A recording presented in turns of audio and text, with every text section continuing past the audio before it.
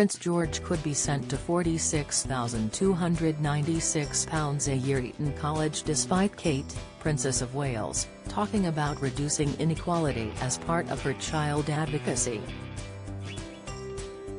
The Prince and Princess of Wales were spotted taking their eldest child to have a look around Eton College this week.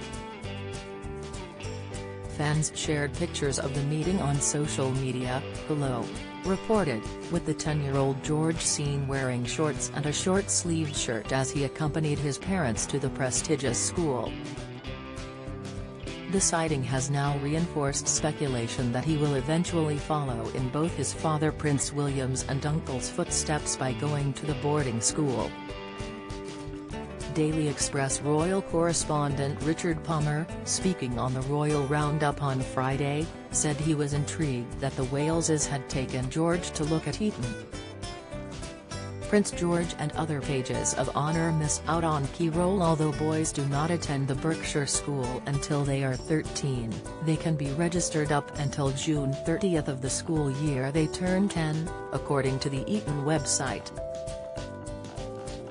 If George were sent to Eton, where fees cost some £46,000 a year from the age of 13 until he leaves school at 18, it would cost a total of more than £270,000.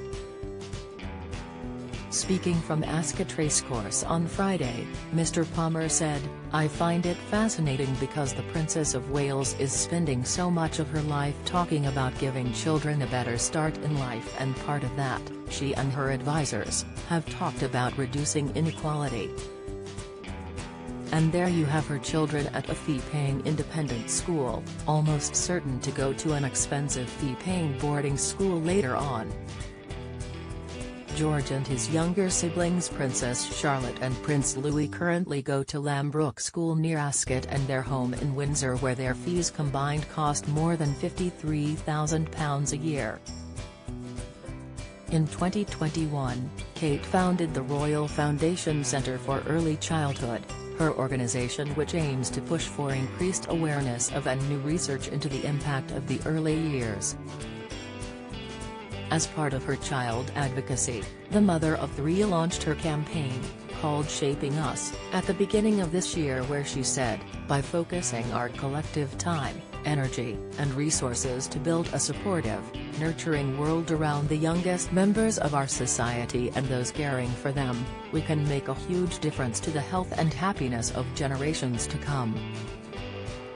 Professor Raymond McCrory, an expert in developmental neuroscience and member of Kate's Foundation's advisory group, told the Huffington Post in January that there were some benefits that come from focusing on kids' early childhood, including closing the school attainment gap.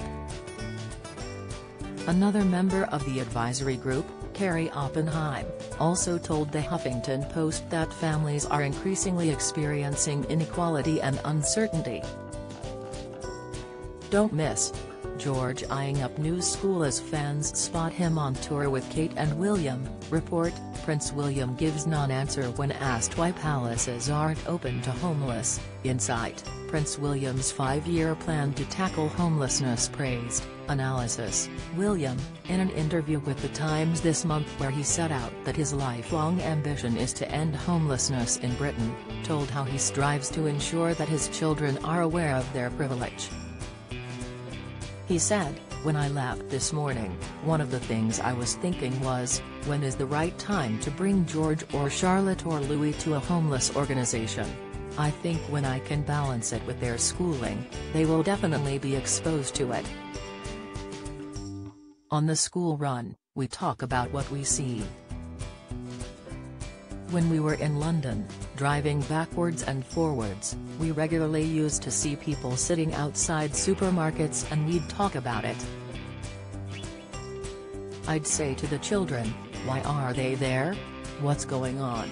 I think it's in all our interests, it's the right thing to do, to expose the children, at the right stage, in the right dialogue, so they have an understanding.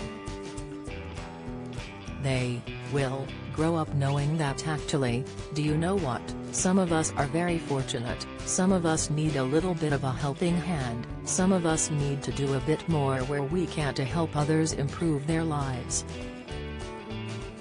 Mr. Palmer said, discussing the likes of inequality and homelessness is a difficult sell for the Prince and Princess of Wales, adding, "But what they will always say is they're using their position, which they accept is a privileged position, to highlight these huge concerns for our country." If George does attend Eton, the future king will be following both his father and Prince Harry to the school, which has several prime ministers among its alumni, including Boris Johnson and David Cameron.